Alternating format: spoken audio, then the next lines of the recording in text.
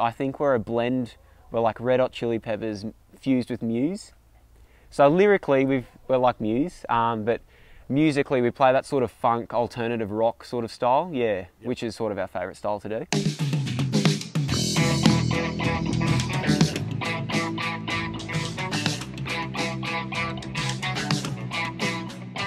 It's been very interesting. So we sort of started off playing these, meeting up every Sunday, playing the instruments.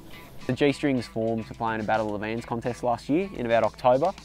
And, you know, we had a lot of fun with that, so we decided, you know, why not keep going with it? So we tried to get a few gigs around town, that sort of stuff. We built up our repertoire and it's just taken off from there, really.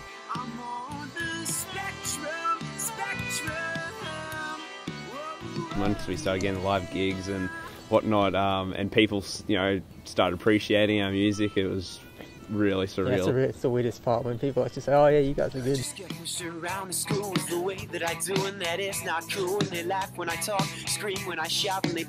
was pretty cool. It was like, oh hey, we're actually a band, and then we started to actually play at live gigs. I was like, oh, we're actually playing at live gigs, and now we're at the recording studio. So it's like gradually stepping up. Pretty surreal.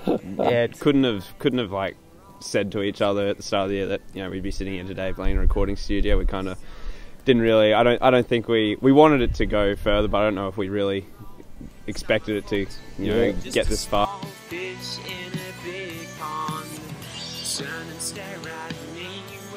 just great to see, you know, the process, how long it actually takes to produce even one song.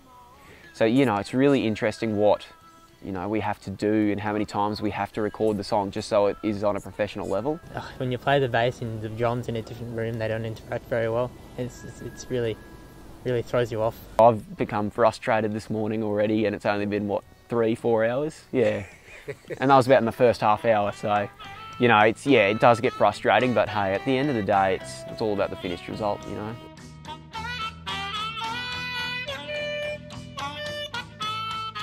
Being saxophone, the way it's working with me is everyone else is recording first their individual parts, and then I'm going to play right at the end just on my own with the backing track.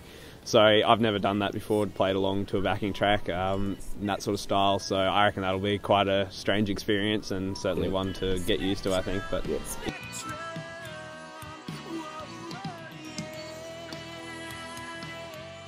And so we set our sights on creating an EP by the end of the year, so that's about 5 songs or so. So we've written a few more since then, which we're really, you know, excited about recording and producing, yeah. Hope to make the charts, you know, up the top. That's, I think, everyone's dream. But, oh look, I think if we can manage to just sort of stay together and keep it up for the next couple of years, that'd be a dream come true, honestly. Yep.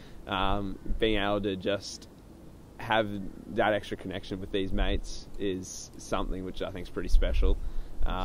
You know, they're not just, you know, good friends from school, they're good friends from school who are also in the band that have, you know, made so much more possible and given us so many valuable lessons and experiences. So it's really tightened that friendship between all 6 of us, I think.